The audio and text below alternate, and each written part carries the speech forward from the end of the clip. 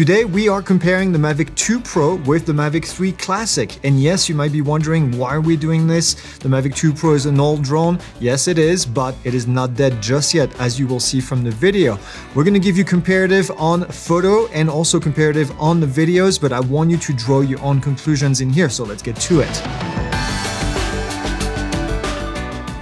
Alright, let's get started with some of the specs. And yes, the Mavic 2 Pro was released in August of 2018 as opposed to this brand new one right here in November of 2022. The battery is pretty different. 31 minutes on the Mavic 2 Pro, 46 minutes on the Mavic 3 Classic. As far as the weight, they're pretty much exactly the same, 905 versus 895.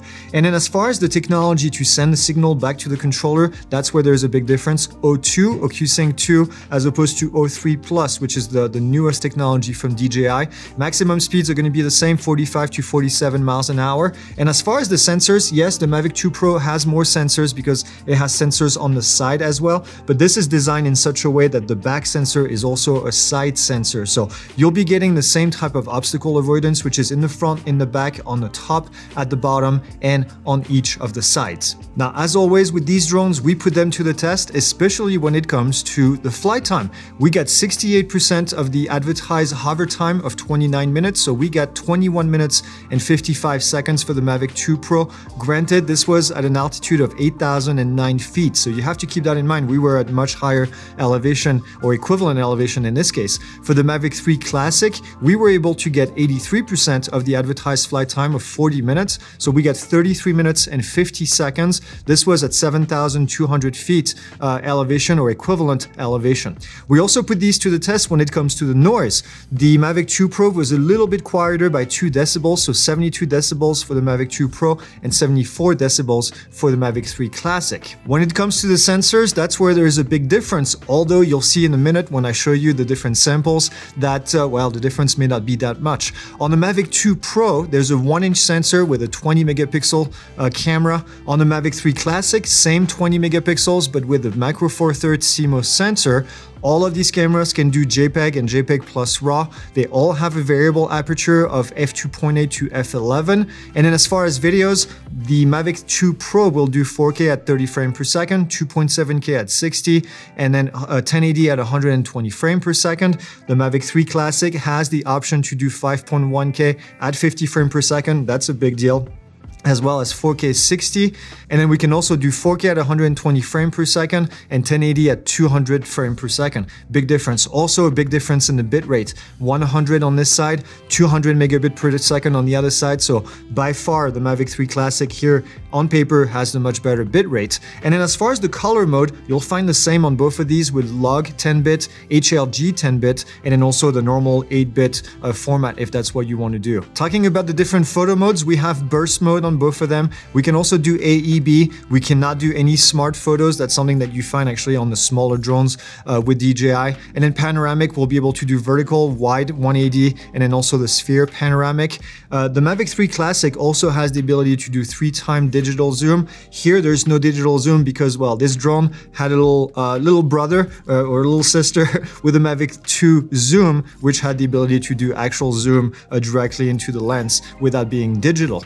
Now, you also have the ability to do master shots on both of them. We have quick shots, so you can do the drone, the rocket, the circle, the helix, the boomerang, and then the asteroid. That's available on both platforms. And then there's a tracking mode on each side. We have the spotlight, active track, and point of interest on both of them, although the Mavic 3 has the newer version, so spotlight 2.0 versus 1.0. We have active track 5.0 versus 2.0, and then the point of interest 3.0 versus 2.0. Intelligent flight modes on this drone, surprisingly on the older drones, we had the ability to do waypoints and also to do tap fly. This is something that has disappeared recently from all the DJI drones, and I'm not quite sure why actually.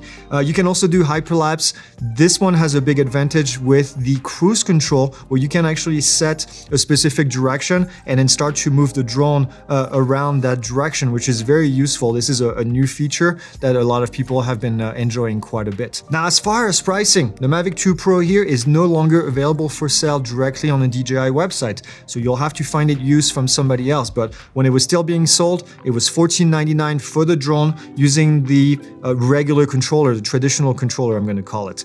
The Mavic 3 Classic, at the same level, using the RC-N1 controller, which is the standard controller, is $15.99. So $14.99 versus $15.99. Now you could get an upgrade on this one using the DJI RC, which is this controller right here. That would cost you $17.49. And then you could also buy the drone only for roughly the same price as you could buy this drone with the controller for $14.69. So I would say they're pretty comparable in price, about $100 difference if you compare apples to apples. Now there's also a flight mode combo that was available on the Mavic 2 Pro for $230. Now this flight mode combo kit is a bit more expensive at $649, but I think it includes a bag and it includes quite a few more things in here. If you wanted a slightly less fancy version, you can get one for also $599. So I'm gonna let you decide which one you want to find. If you look online, actually, you can find that these drones are still fairly expensive, even used.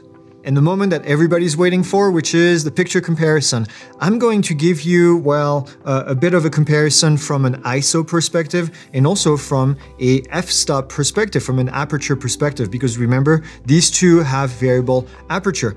We have a chart that we use in the office that we use as a standard, and we put all of our drones through that chart. It's a torture test for cameras because it has tiny little areas like the picture that you see right here, which is essentially just a zoomed in onto this big picture chart. So we pick the little details and we see how the cameras are doing. And here what you can see is that from between ISO 100 all the way to ISO 6400 on the Mavic 2 Pro at f5. I had to pick a very specific aperture here. I pick f5 because that's typically in the middle of the range, and it's typically a pretty good aperture that I like to use. f5, f5.6, f6.2, these are the apertures that typically are going to give you the sharpest details. But you can see here, as we go through the ISO, as we increase, obviously we're going to lose some of the details. Now I do want you to pay attention to that bottom line here where we have the ISO 800 column, and you can see that in the details here in the ISO 800 we see all of the squares. Why am I saying this? Because if I show you the next picture here, the next comparison, the Mavic 3 Classic did not do so well. And like I said, this is a torture test. This little area here is pretty tiny, but you'll notice that on this portion there is some artifacts at the bottom at ISO 800, and this is something that we did not see in the Mavic 2 Pro. You also notice that at ISO 6400 there's a lot less detail, actually a little bit more noise even in the white, and a little bit more artifacts. And we were actually surprised to see that a camera that is much larger at micro four third here on the sensor as opposed to 1-inch sensor was not performing nearly as well on this chart. Now let's take a look at them on top of each other so you can see the same area being compared here from one side to the next. And again, you can see that I think personally the Mavic 2 Pro is actually performing better in this case. Another portion here of the chart, you can see the Mavic 2 Pro here at f5.6, again between ISO 100 all the way to ISO 6400. You can tell obviously when we get to the magenta towards the end that you can start to see some artifacts. I do love that portion of the chart because that magenta usually has a tendency to deteriorate. And then you can see also even in the middle, as we start to get to 800, 1600, you can start to see some artifacts that, well, may not be something that you want to have. Now, when we switch to the Mavic 3 Classic, f5.6 as well, you can see, I was telling my staff when we were looking at this looks like glitter. If you look at ISO 1600, I'm going to define it as glitter because it is really not all that great, even at ISO 3200. Again, very surprised, not the results that we were expecting, especially in comparison to the Mavic 2 Pro, which is a 2018 drone. This 2022 drone doesn't seem like it's able to keep up.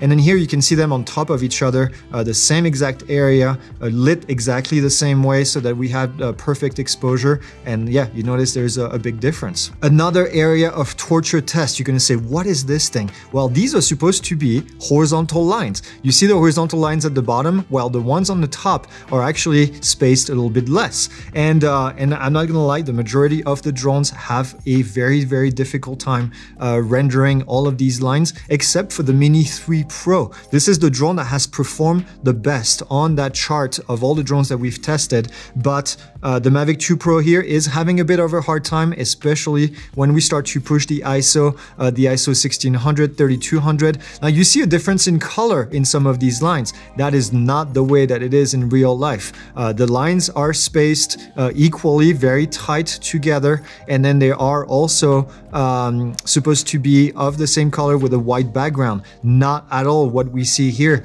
being rendered. It is actually a lot worse when we move to the Mavic 3 Classic. You see these lines, chromatic aberration. You have the blue and then kind of a purple color in between those. And then at ISO 6400, I call it a shaggy carpet. It just does not look good at all. Now at ISO 1600, I do have to say, well, you shouldn't be expecting a whole lot. This is a torture test, okay? This is a torture test on the lens, but it did not perform like the Mavic 2 Pro did. And here you can see them on top of each other.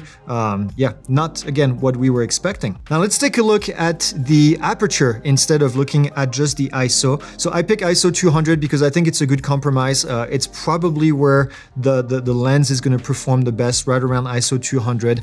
And then here you can see a spread between f2.8, f3.5, 4, 5, 7.1, 9, and 11. And there are more, actually. There's double that amount of apertures. We do test on every single one of them, but I didn't want to clutter this chart. And as you can see here, as we go away from the extremes, so f2.8 and f11 are going to be a bit more blurry, especially f11. Not a great way to take pictures. I don't recommend you go that high, but if you keep it right around f4, f6, f7, even f7.1 is somewhat acceptable. Now this is the Mavic 2 Pro right here at ISO 200, and then here's the Mavic 3 Classic at ISO 200 as well for the same exact apertures. And you can see also the kind of the same conclusion, quite frankly. Right in the middle, you'll get the sharpest image. When you get to the extreme, then it's going to be pretty soft, especially at f11 and especially at f2.8. This is why you don't use lenses fully open or fully closed. And then lastly, I want to show you a video comparison.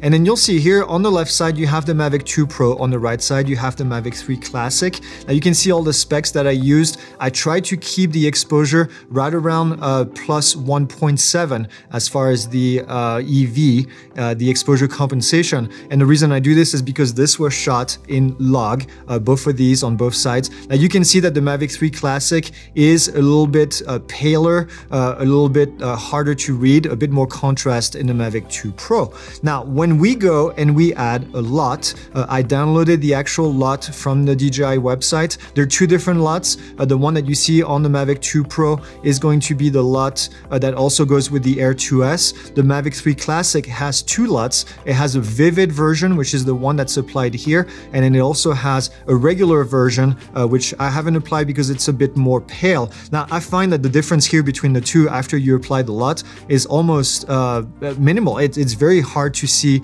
a difference between the two footage.